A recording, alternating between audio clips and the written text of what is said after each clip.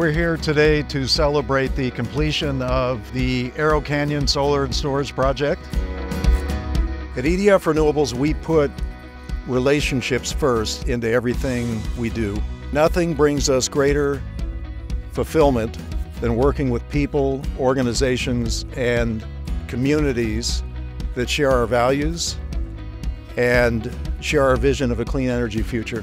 That 275 megawatts DC solar array and 75 megawatts 5-hour energy storage system, this project's 621,000 panels can generate enough electricity to supply roughly 58,000 equivalent Nevadan households per year.